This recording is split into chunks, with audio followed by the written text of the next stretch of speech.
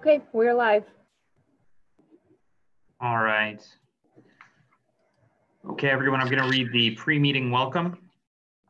Thank you for joining us. This begins the pre-meeting for the July 8th, 2020 hearing of the Rochester Preservation Board.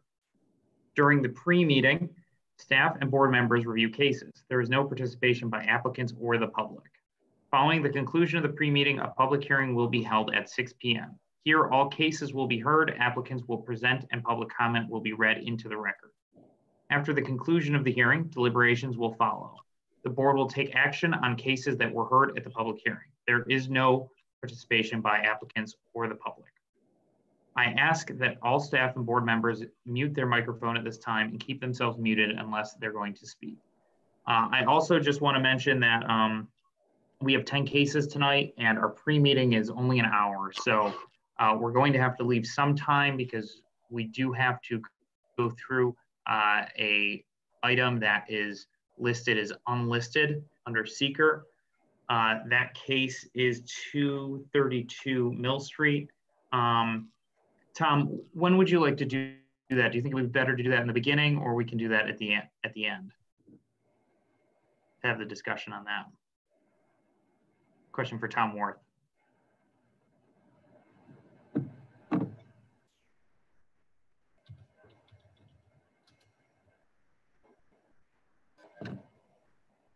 Tom, can you hear me?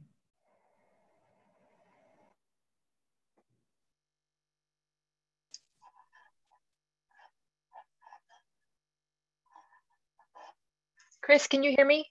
I can hear you.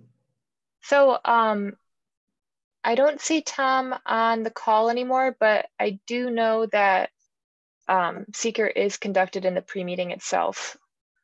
No, I understand that. I wasn't sure if he wanted to do it, if it would be better to do it at the beginning of the pre-meeting or at the end for time's sake. I guess we'll just get started and when Tom comes back in, we'll skip 232 and we'll do it at the end. So let's just get right into this. Again, if you have substantial questions regarding it and in terms of confusion, bring up that information, but just for time, brevity is preferred. Actually, Kirsten, I know that you had a question before we get started. If you wanted to speak about that.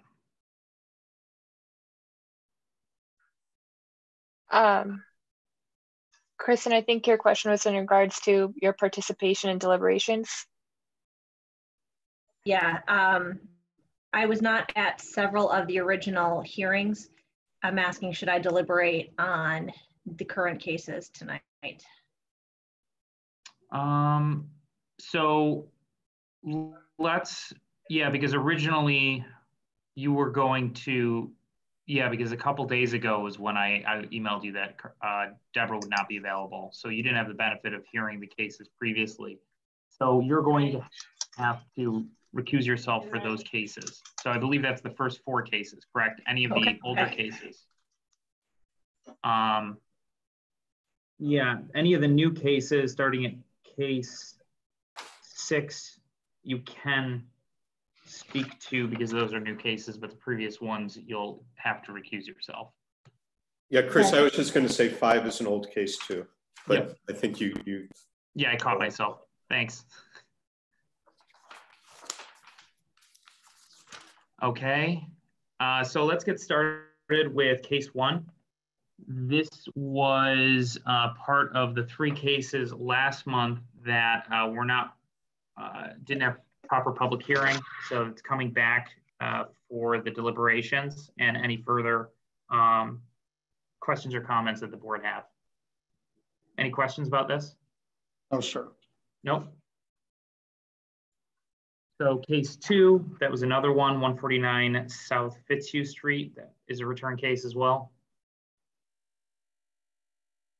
No questions about that one. Case 3, 1100 Park Avenue.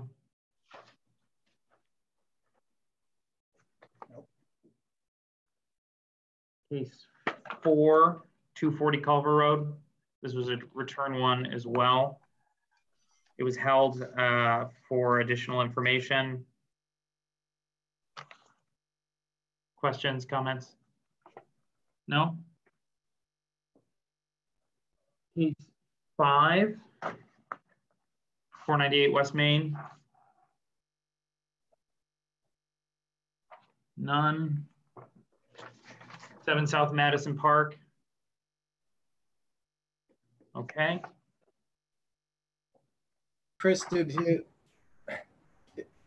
was the one with the artist studio? Which one, I'm sorry? The South. The Madison Avenue? Or Madison Park. No, Madison. that's the home with the 2 air conditioners in the backyard. Oh, okay, right. Artist studio, we just skipped over. That was 498 West Main.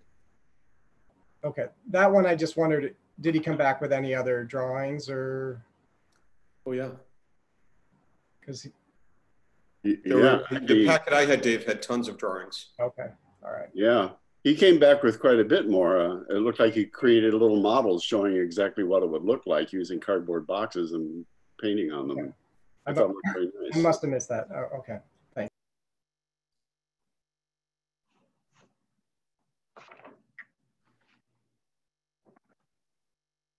Case 7, 48 King Street. This one you may have noticed, and just to make note of, it was reviewed at a previous hearing for the signage, but it was only reviewed as a conceptual review item.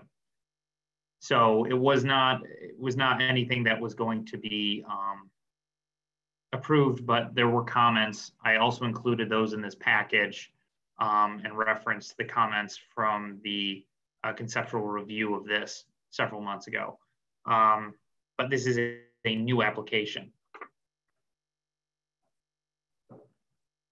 232 Mill Street, which I will actually skip this one, and we'll talk about that when we get through the others, because there's some more information that we have to discuss about that in terms of the environmental, which I did send in that email when I sent all the staff reports out. Case number 9, 729 to 733 Park Avenue. And 1475 East Avenue. No questions. Okay. So Tom Worth, or actually let's do this first. Does anyone have any questions outside of the seeker review for 232 Mill Street? The Holly pumping station? Okay. So whenever there's an unlisted action, and I'll let Tom talk more about this, but typically most of the applications that come to the preservation board are type 2 actions, meaning that they do not require any further review. And the review that I'm talking about is the State Environmental Quality Review Act. Any project that goes to a board has to be reviewed under that. Most of the projects that you deal with here are architectural reviews, and they don't typically encounter something that would require further review by the board. In this case, we have an unlisted action, meaning that there's no determination that it will definitely have environmental effect, and there isn't anything, it's not specifically listed as something that would be exempt from that sort of thing. So I'll leave it to Tom to talk more about that. I just wanted to preface it with that. So Tom, if you want to go for that item. Yeah, so you've reviewed the application materials, and the applicants also prepared a Part 1 short environmental assessment form. And so your job tonight is, before we get down to deciding whether to approve this project, is determine whether this project has the potential to generate any significant adverse environmental effect. And so in the second last page of your materials, there is a Part 2 list of questions that I'd like to just run through with you to see whether you think there's any categories of potential effect that are triggered here. And then when we finish that list, it goes on to the last page. We'll determine whether there is any significant effect, and if there isn't, then it's a negative declaration and we're done. So is everyone with me on the second last page? And this is all to determine whether the city would be required to, or the applicant to complete an environmental assessment or environmental information statement before you make a determination on action. It's pretty rare that we have those in the city.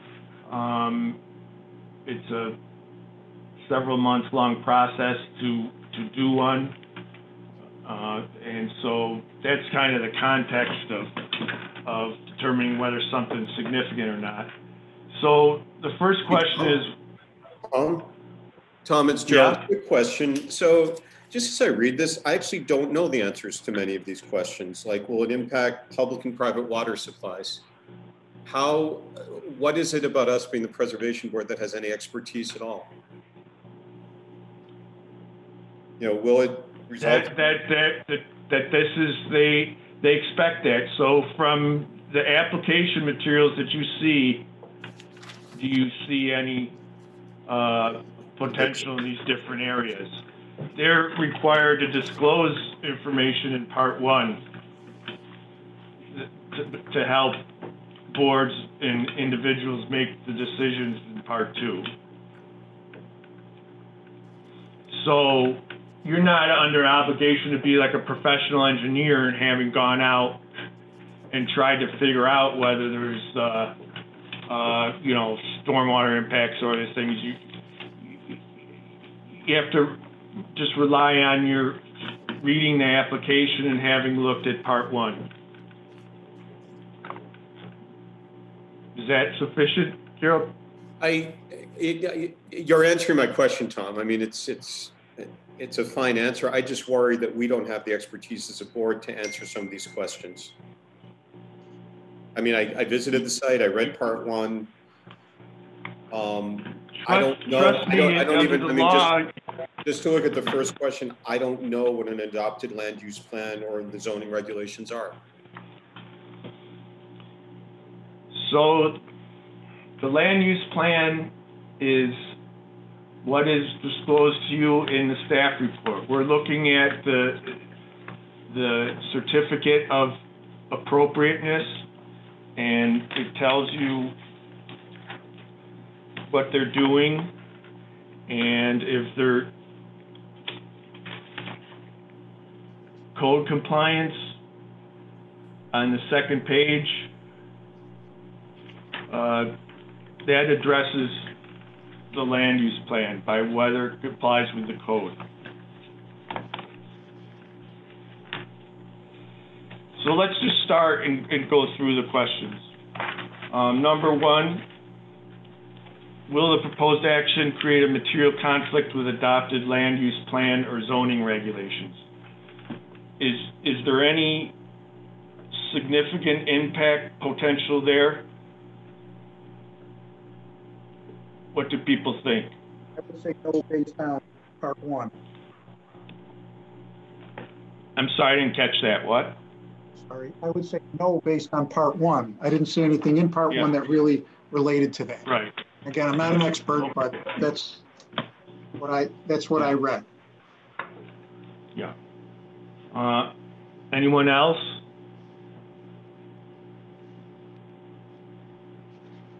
All right, I'll take silence as assent to there being no or small impact. And I should also mention that determining that this doesn't, if you were to determine that this doesn't have the potential to have a significant adverse impact on the environment, that doesn't mean that you still can't reject this. It's just not fulfilling the standards of appropriateness. Okay. It's not, you know, it's not predetermining your decision on the merits. It's just trying to identify whether there's any potential impact that would require a elaborate environmental impact statement to assess.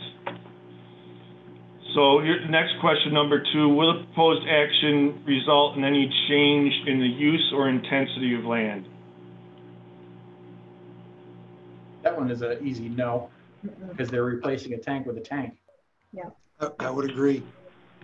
Yeah. Especially since they're replacing a tank that has outlived its usefulness. Nope. Will the proposed action impair the character or quality of the existing community? I'd say no, because they're since they impose the I can't speak tonight. Since they propose screening it, it would I don't think it'll have any impact. It won't be visible, and it's an industrial building as it is. I would agree. Agree. On number 4, does the proposed action have an impact on environmental characteristics that cause the establishment of a critical environmental area?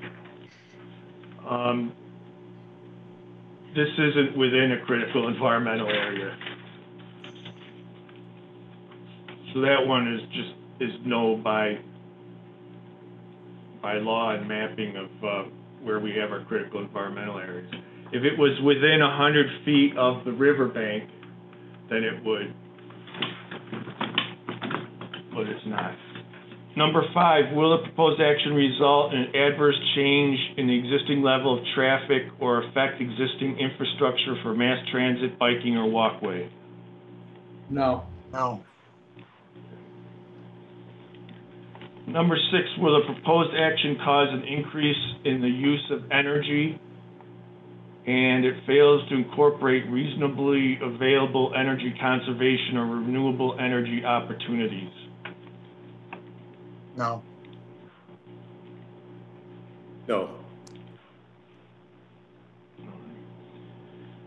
Number 7, will the proposed action impact existing public water supplies or public wastewater treatment facilities?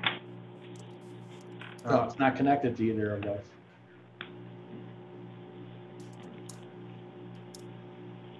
Number 8, will the proposed action impair the quality or character of important historic, archaeological, architectural, or aesthetic resources? Nope, not based on what's in part 1.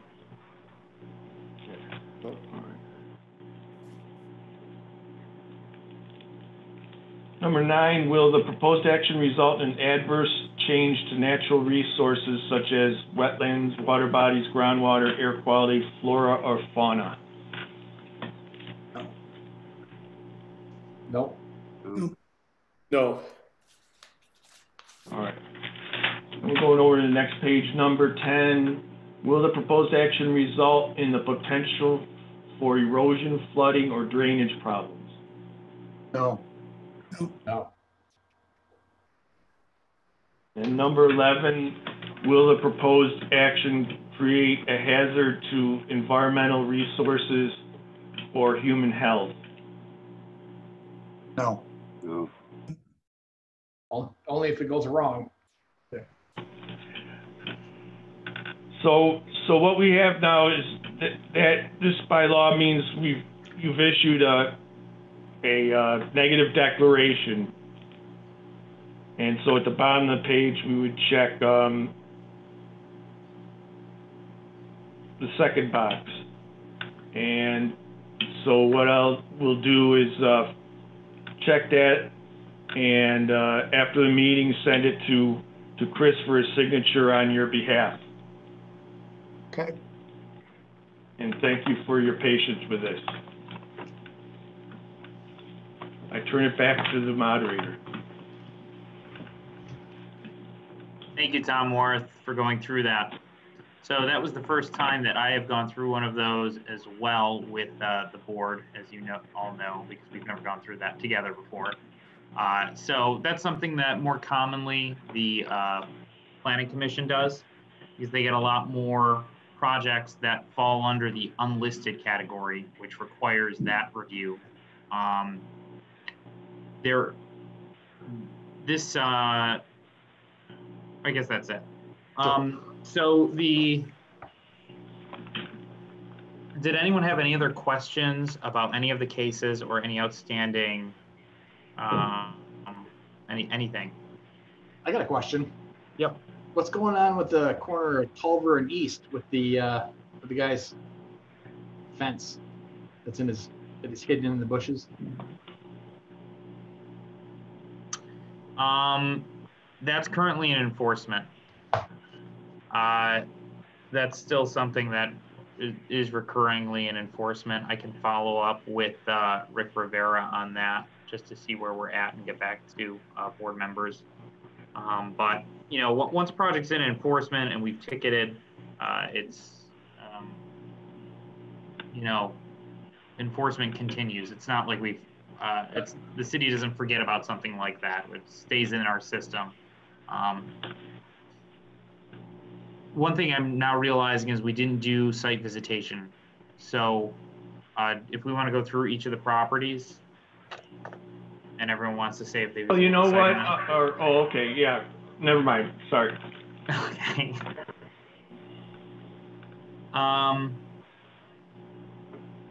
So case 1,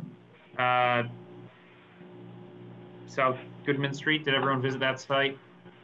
Yes. Yep. Yes. Okay. If I don't hear from you, I guess, or if someone doesn't say no, then I will just assume that you've all visited it.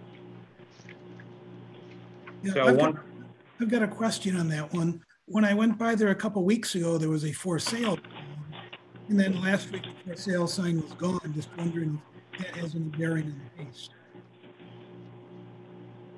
I don't believe it would. Tom, can you confirm that?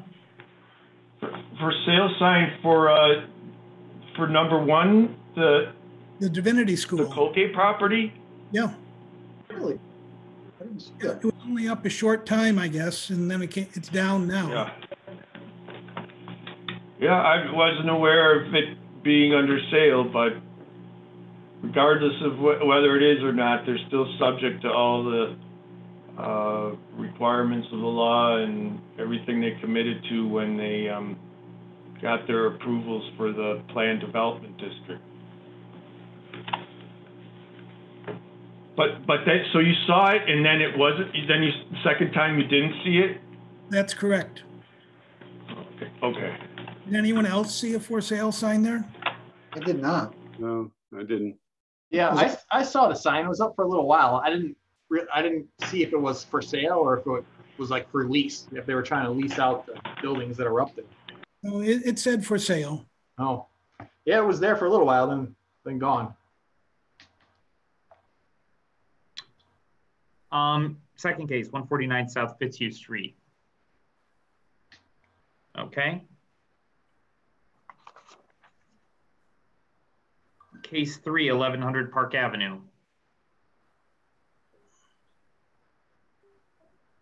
Case 4, 240 Culver Road. Case 5, 498 West Main Street. Case 6, 7 South Madison Park. Case 7, 48 King Street. Case 8, 232 Mill Street. Case 9, 729 to 733 Park Avenue.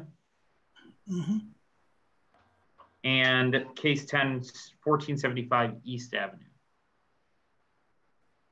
So just to confirm, all board members visited all sites. Now, Karsten, I know that you weren't previously here for cases 1 through 5. So I will state that unless you had visited the site, well, I won't even did. be part of the discussion. You did visit those sites. Tom, how would I address that in hearing, just as a refresher?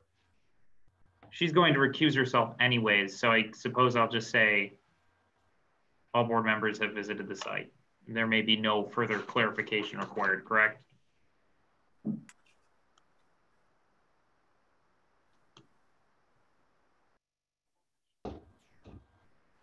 Tom Worth. Actually, this first one, if she visited the thing now, it's a better proposal than it was last month when it came in. So I'm not even sure she missed anything. Yeah. Tom, just clarifying that you can hear me all right.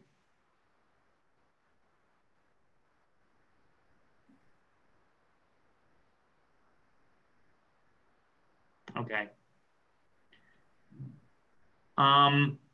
So I think. What was your question, Chris, about recusing herself if she hadn't listened to the recordings? Can you repeat it for me? Yeah, so Kirsten was not here for cases because she's an alternate who's filling in for Deborah tonight. But she did not visit, or I'm sorry, she was not there for the hearings for cases 1 through 5. So she's not going to be able to speak on them tonight since they are return cases. So my question is. Yeah, so you don't, she's recused. Can you hear me? This is Tom. I can hear you now. So Carson's recused. She can't participate in those matters, unfortunately, because we didn't think of in advance to send her the tape of the prior meeting. I'm sorry about that, Carson. Yeah, no, the question was more process-wise. When she recuses herself, I'll state that all board members visited the site. She did visit the site, even though she has recused herself. So that was more of my question. What would be the best way to handle that in the hearing? To say that all members participating in this matter attended the site, visited the site. That's a good way of saying it. Okay, thank you. That concludes the pre-meeting if nobody has anything else, and we will reconvene at 6 p.m. for the public hearing. So if you just want to mute yourself, mute your video, and then we'll reconvene at 6. Thanks, everyone. See you later.